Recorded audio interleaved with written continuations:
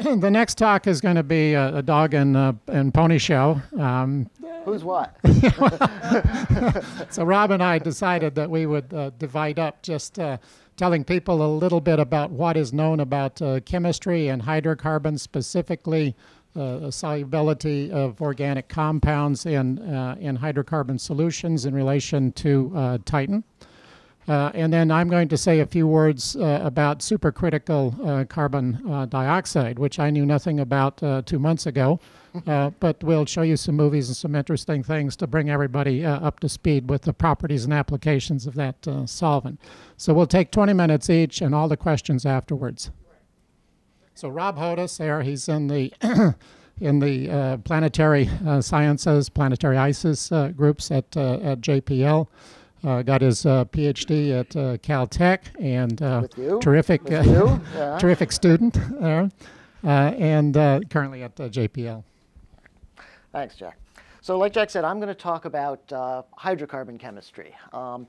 And before I start with that, let me just say that I want to thank Mike Malaska, who's right there. He did a lot of the solubility experiments that I'm going to talk about, as well as I stole a bunch of slides from him, as well as Tuan Vu and Morgan Cable, who did a lot of some of the other work that I'm going to talk about. So first, what we're going to talk about, this is Chemistry 101. What are we talking about? Hydrocarbons, right? So these are the first 5 linear alkanes. We're all probably familiar with these: methane, ethane, propane, butane. I'm just going to make a few quick points about these. One of these is that as they get bigger, naturally, you can get isomers, various structural isomers of these. And as they get bigger and bigger and bigger, there'll just be more and more and more of these. And so when we talk about these, the system can get very complex very quickly. The other point I wanted to make is that if we just look at some of the properties of these, in this case, we're looking at melting point. The properties change a lot depending on what the structure is. And so this is something that we always need to keep in mind when dealing with this kind of system, because in a natural environment that produces, so as we see on Titan, something like ethane, from ethane, you also get propane and you'll get a little butane. And the system can get complex, even with just these hydrocarbons, very quickly.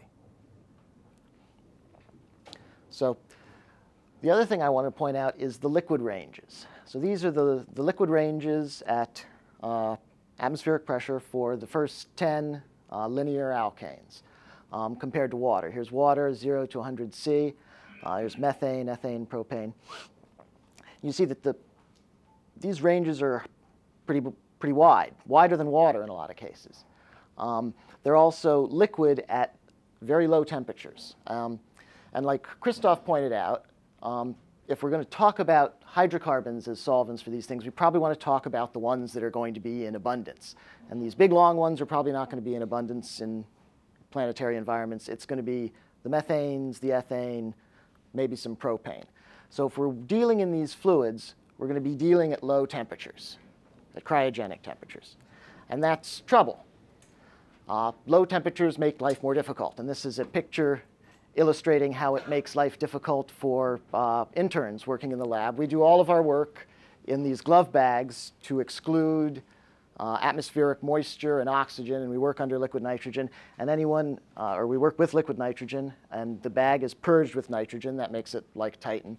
Anyone who's ever tried to do anything delicate in a glove bag knows that this turns things into a real pain, just having to do this. So low temperatures make life difficult for students. Yes, she is. And Mike and I had a discussion about this. I maintain that the bulkiness of a cryo glove would actually make it more dangerous to use a cryo glove in this circumstance. And I'm going to stick with that. OK. So low temperatures reduce solubility. The solubilities that I'm going to show you are all pretty low for a lot of things. So that's one impediment to getting life in these fluids. The other thing is that low temperatures reduce reaction rates. We all sort of know this instinctively. It's why you cook food. I'm not really going to talk about reaction rates. I am going to talk a lot about solubility, and I'm going to show you some of the experiments that we've done at JPL to measure experimentally solubility in some of these fluids. So you saw what was in the glove bag. This is what's in the glove bag. This is something Mike and I have built up over the past few years. There's a heavily instrumented beaker sitting inside a liquid nitrogen bath, and we simply heat it up to 94 Kelvin, keep it under a nitrogen atmosphere. It's basically just a temperature-controlled little beaker full of fluid that we can work with. The way we do an experiment, this sort of illustrates what's happening in the beaker. The beaker is filled with liquid ethane. There's a camera so we can observe what's going on. There's a fiber optic probe, it looks like that sits in a fitted filter tube. In an experiment, you would condense your hydrocarbon of interest in here, dump in whatever you want to measure the solubility of.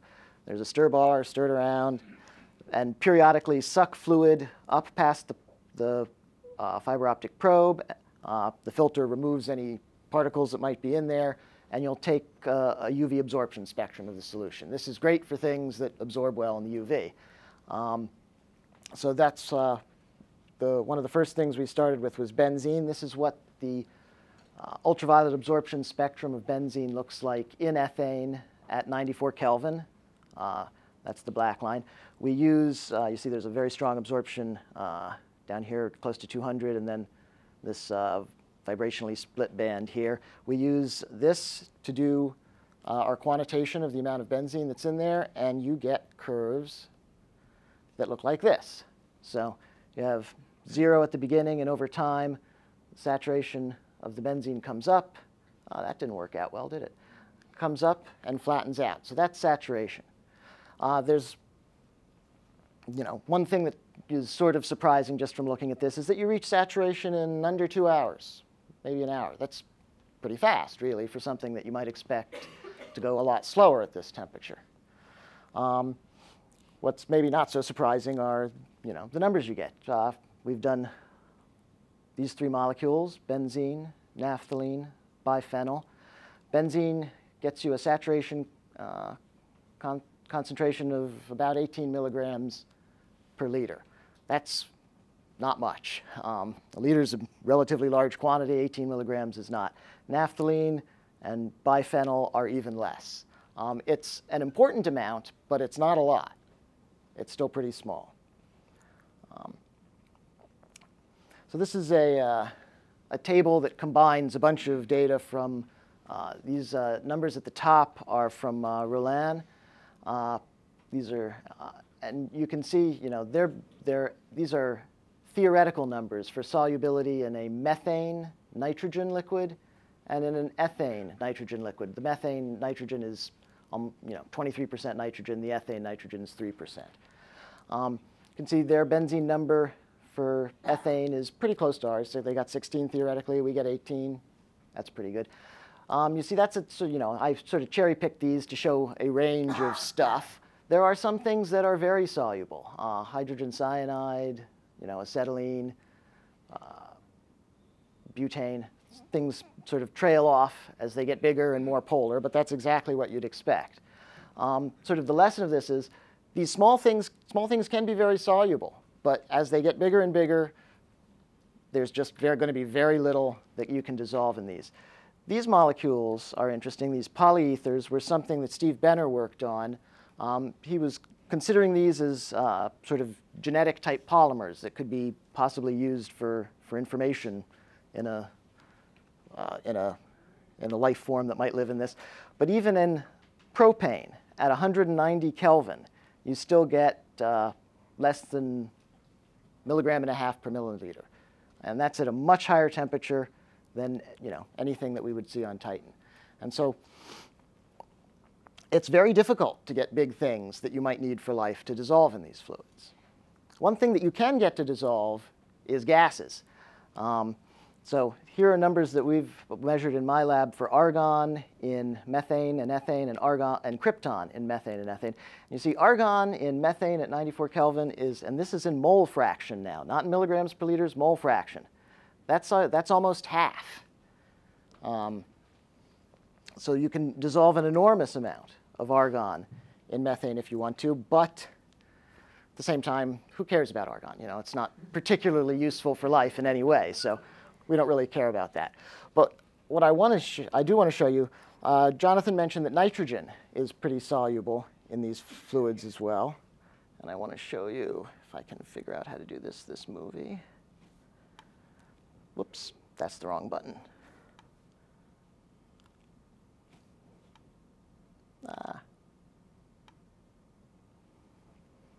Yeah, so this shows, what you're seeing here is the bottom of that beaker. And there's liquid ethane up here, and this is solid ethane. This mush down here is solid ethane.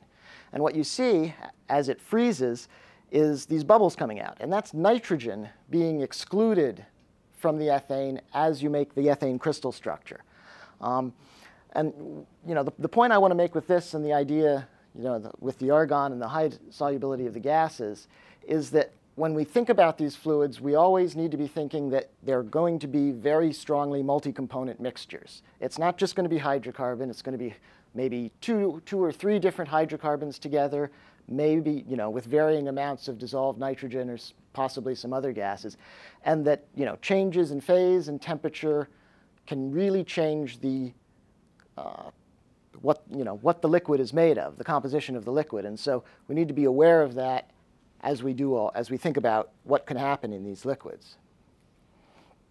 So that's basically the first point I wanted to make. Low temperatures reduce solubility. It's going to be very hard to get anything large and or polar to dissolve in these liquids.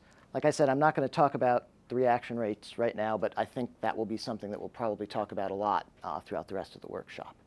However, I did want to point out that while low temperatures make life difficult, they also enable some things that we wouldn't get otherwise.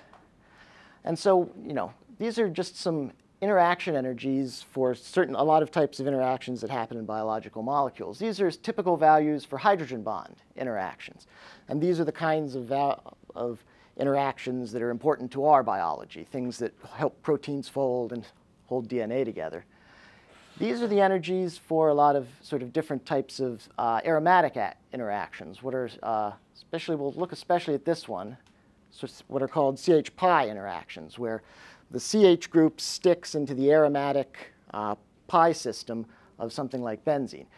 These are much lower. These are low enough that, you know, they usually don't come up strongly in a lot of things at our temperatures and in our biology, but at the low temperatures where you'd find cryogenic hydrocarbon fluids, these might become important. And I'm going to show you an example of that.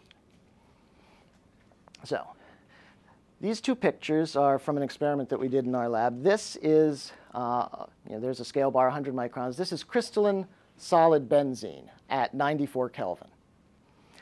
You dump ethane on it. You just pour ethane over it. You have to warm it up to maybe 120 Kelvin or so, and it turns into this. It's recrystallized. Something has happened to cause an interaction between the benzene and the ethane.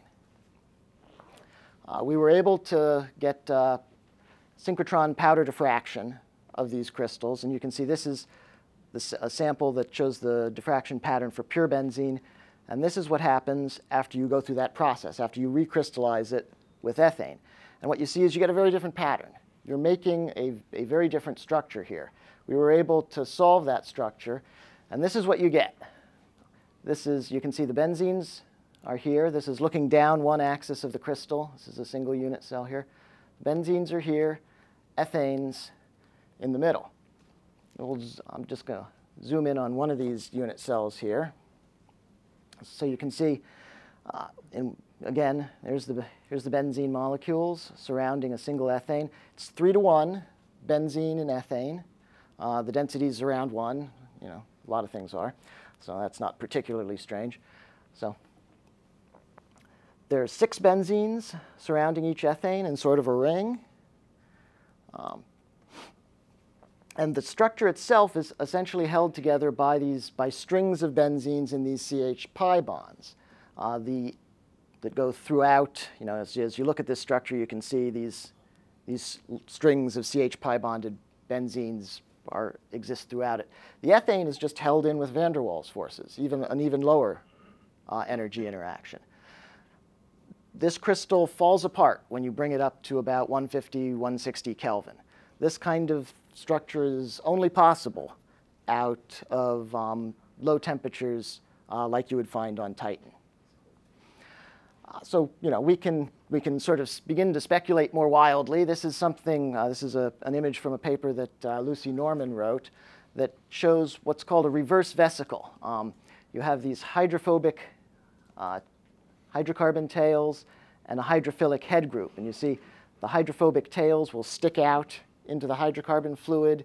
The head groups, because they're hydrophilic, will want to stick to each other, and you'll make something that's sort of like a cell. And Lucy Norman postulated that this is the kind of thing that might exist in a Titan kind of lake.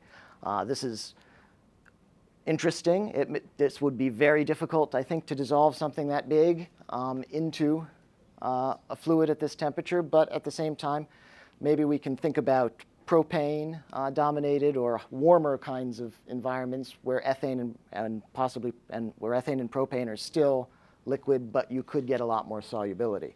This kind of system has been shown to exist in hexane, in nonpolar solvent. These are TEM micrographs that show this C4 lecithin molecule forming these reverse vesicles in hexane solvent. So I'm going to switch slightly and talk a little bit about what some of the sort of geological and sort of venues on hydrocarbon worlds that might, where you might get chemistry that's interesting. This is a cartoon that shows the organic cycle that you might have on Titan, where you have methane rain falling onto an organic surface. You'll get dissolution in rivers, lakes with things dissolved in them, and if the lakes dry up, you'll end up with evaporite basins. So we can use our solubility numbers to sort of understand more about what sorts of things might happen. We take Ontario Lacus, a lake mainly composed of ethane in the southern hemisphere of Titan. You can estimate a depth, say 10 meters. We have a surface area, so we have a volume. From photochemical models, you can estimate a benzene atmospheric flux rate. You get about 1 × 10⁶ molecules per centimeter squared per second falling onto the surface. From our solubility numbers, you can determine that you reach saturation in a volume of liquid ethane that size in only 4.5 million years. And so that tells you that if these lakes last that long, which it seems like they might, that they should be saturated in benzene. And so you'll get a sludge of benzene at the bottom. They'll be saturated in all sorts of other stuff too, almost certainly. And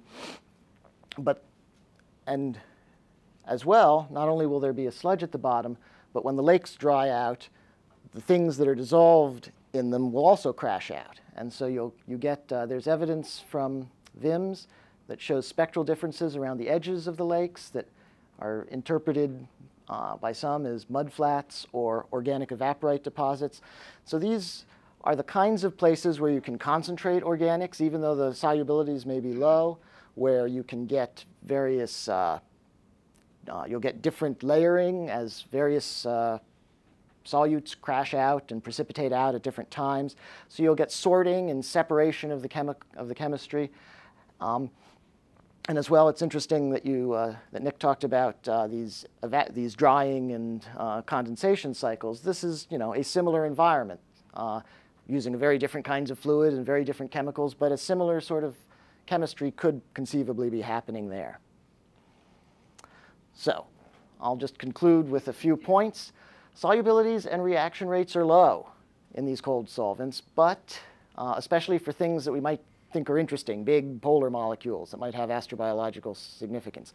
But you get other kinds of interactions that are interesting and wouldn't occur at temperatures that are higher. And as well, we know from looking at Titan that there's lots of dynamic processes that move chemicals around and sort them and bring them back together.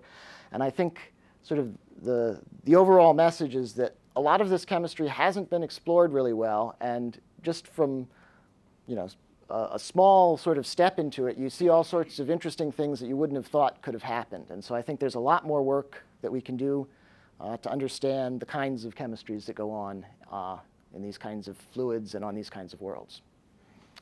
With that,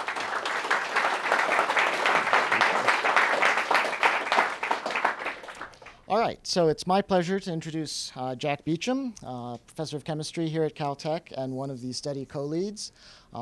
Jack was my PhD advisor, and as he mentioned before, yes, I did learn frugality in his lab, but I always thought that was one of the greatest lessons that you can learn as a grad student is how to build things cheaply and how to use the constraints of what you had around you to be creative and to make new experiments and to do your work. So thank you, Jack.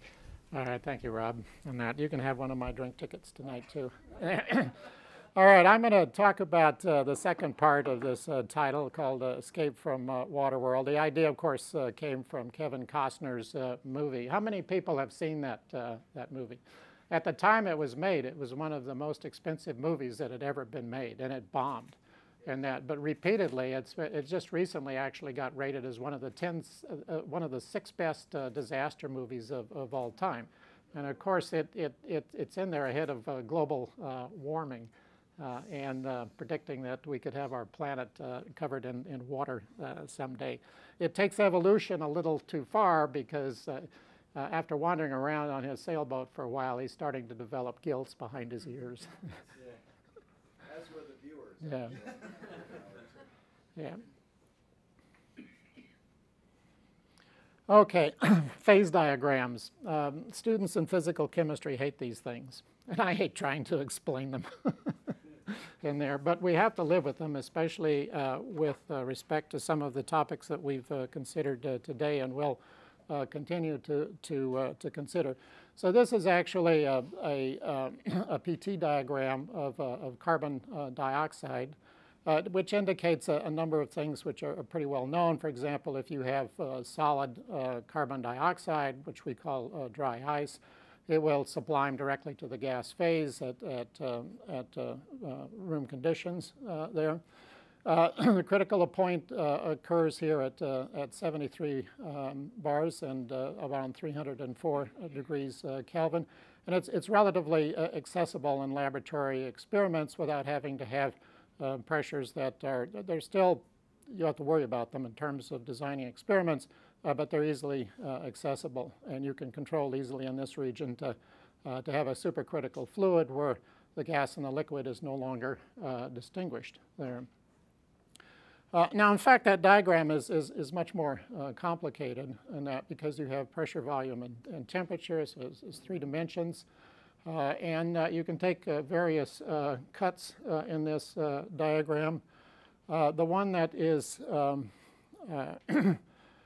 most often looked at in textbooks on statistical mechanics and thermodynamics is one where we look at the pressure against the specific volume, so the liters per mole of the substance there. And this is a carbon dioxide PV diagram taken right out of Macquarie and Simons, Physical Chemistry and Molecular Approach, which is the text we use here at Caltech. I'm not advertising it, but the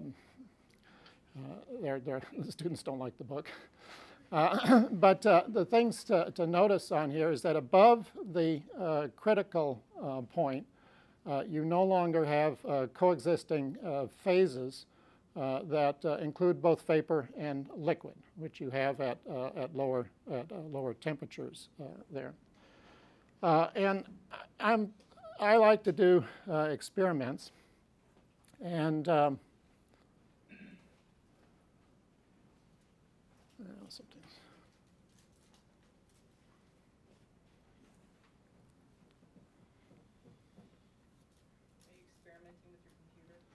yeah,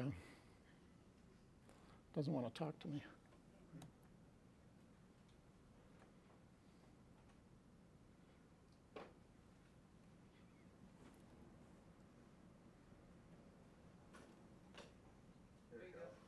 Okay. So if you're way away from the critical point with a liquid in its vapor, and you heat it up, the liquid will simply transfer into vapor where you have only vapor. If you're very close to the critical point, though, what you'll see actually is this phase boundary will disappear, and you'll have a fluid here, the so-called supercritical phase. And a lot of people actually regard this as a state of matter that is very different from a liquid or a gas there. Now, I was able to take part of a video off of YouTube where you can actually see in this chamber, homemade chamber, you know, a guy does this in his basement.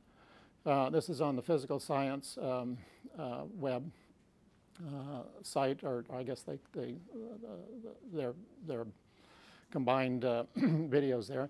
So here, this is generated by taking a block of dry ice and clamping it with an aluminum ring in between two plexiglass windows, one on each side, sealed with an O-ring. And not having done the calculation as to what the pressure would be when the dry ice actually melted, the first experiments were done using a video camera and the guy off in another room monitoring what happened in there. But based on that, he actually gets pretty gutsy.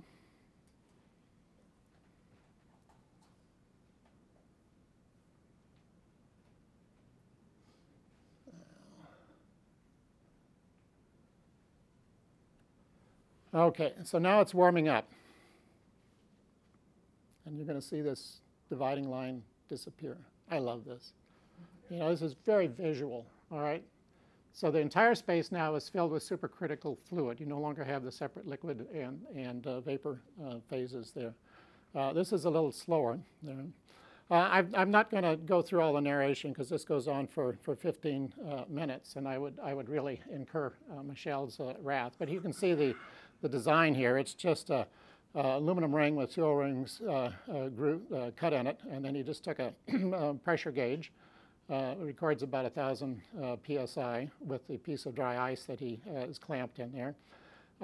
To cause the phase transition, he simply takes some heating tape, wraps it around, and he's going to insert then a thermocouple, and you'll be able to see the temperature here. Now it'll start off at more or less ambient temperature, and you'll see right around 30, 32 degrees. It goes through the phase transition there. I cringe when I see this. This guy's not even wearing safety glasses.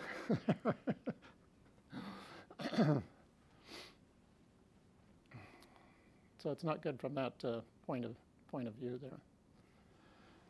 Now why is this really important to visualize? Because what you realize is when liquid carbon dioxide undergoes the phase transition to superfluid, it fills the entire volume. Now, what does that mean with respect to chemistry that might occur?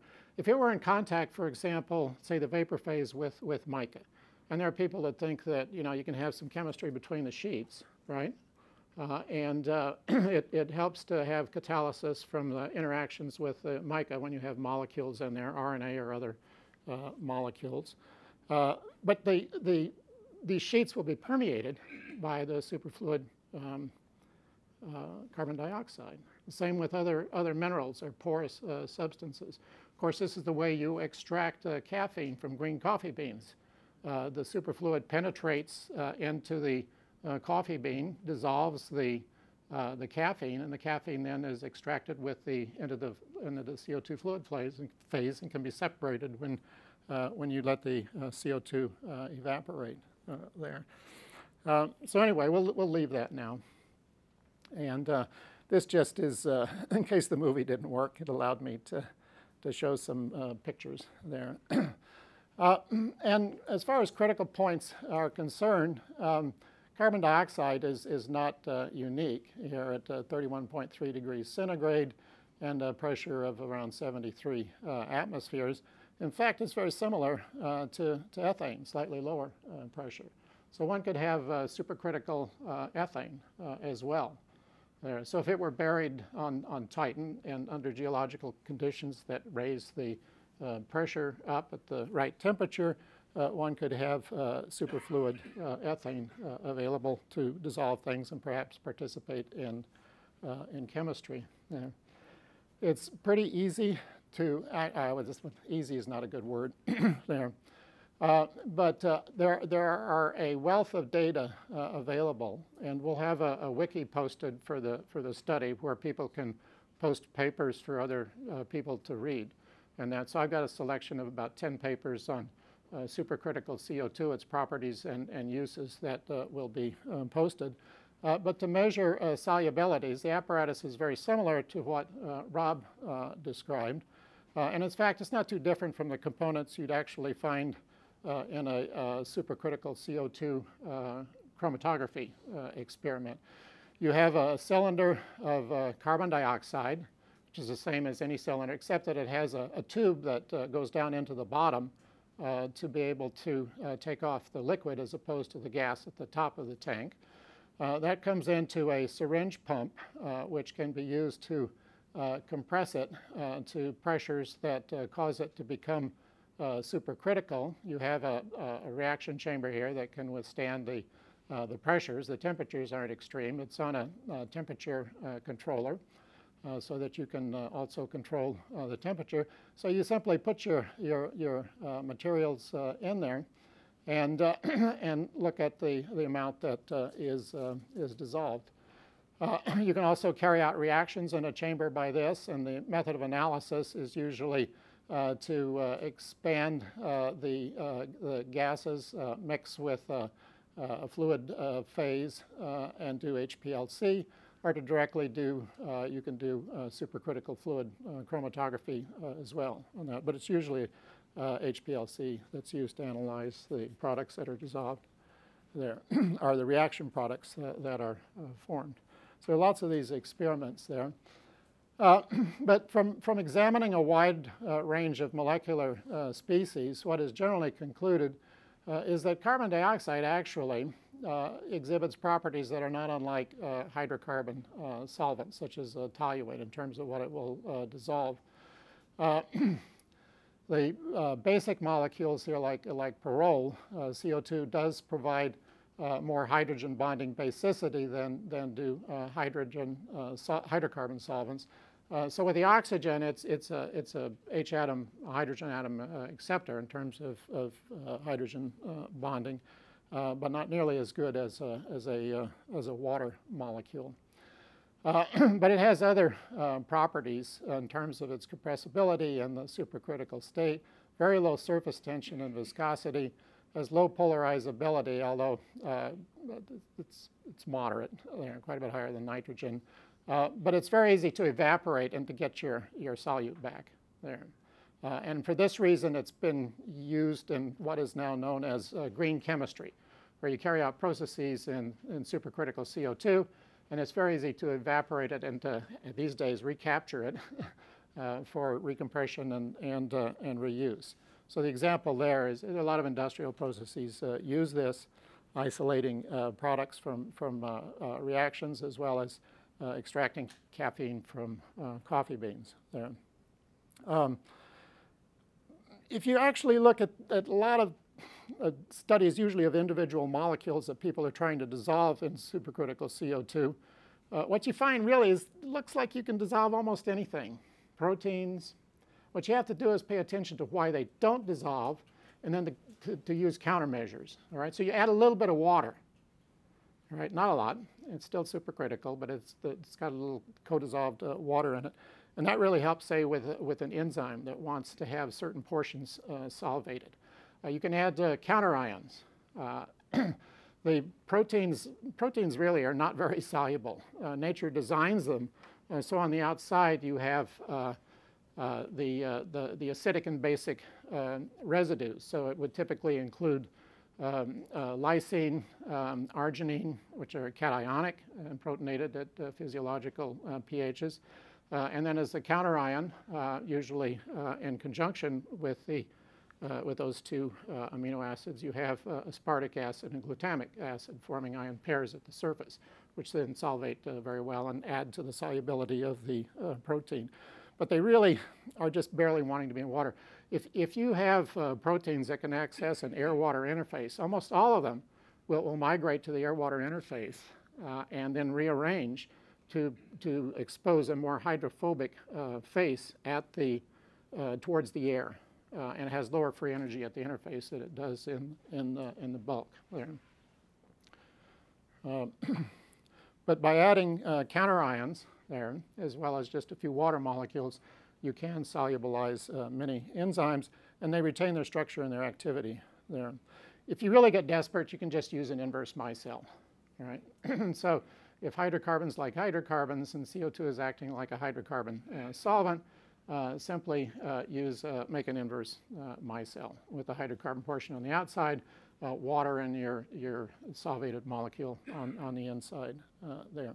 Now, there are some other things which are quite interesting, and people probably could have paid more attention to over the years, because they've seen things that I think are explained by these differences, but haven't invoked these differences for that explanation there.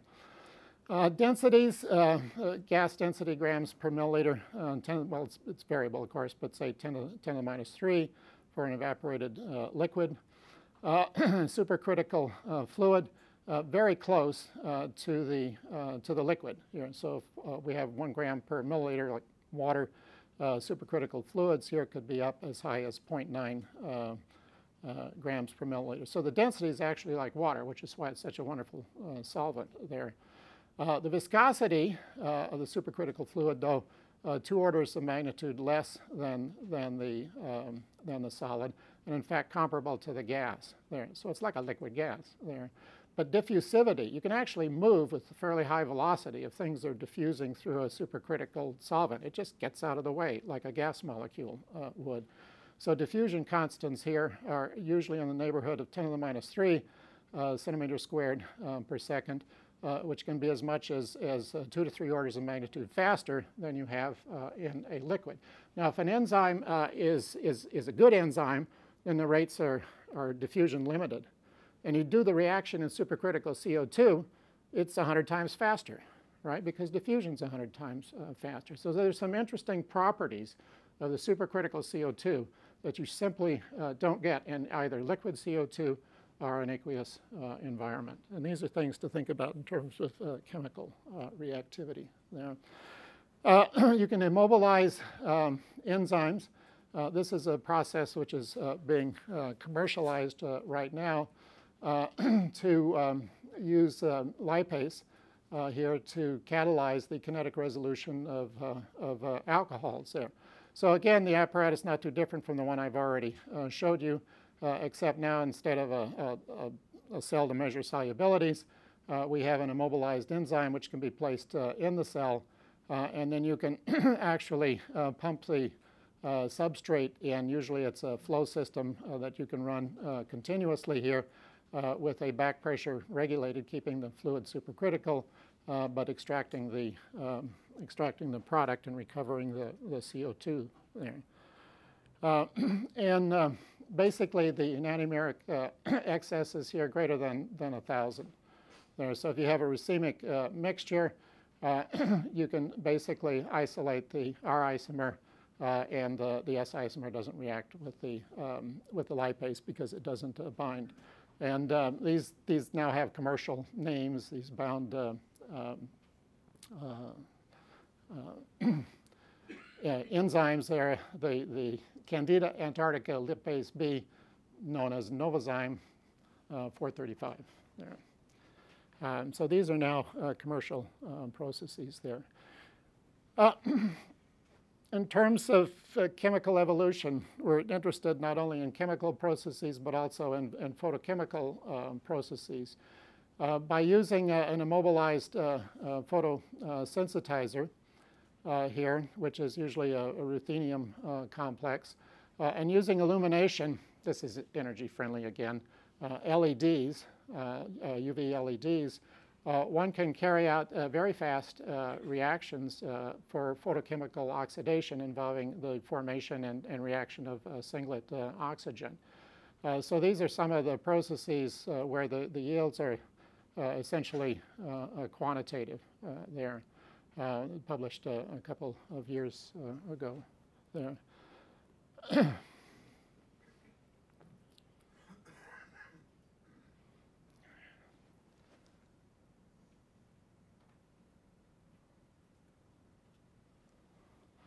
And this is the apparatus, pretty simple, set up with the UV LEDs to do the photolysis experiments there.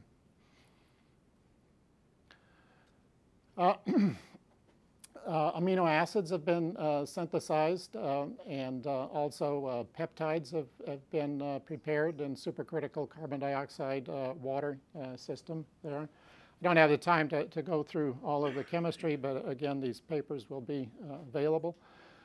Essentially, this is starting with hydroxylamine hydrochloride, and then either pyruvic acid or glyoxalic acid, imagined to be prebiotic molecules, but this may be stretching things a little bit, which are reacted to form an oxime.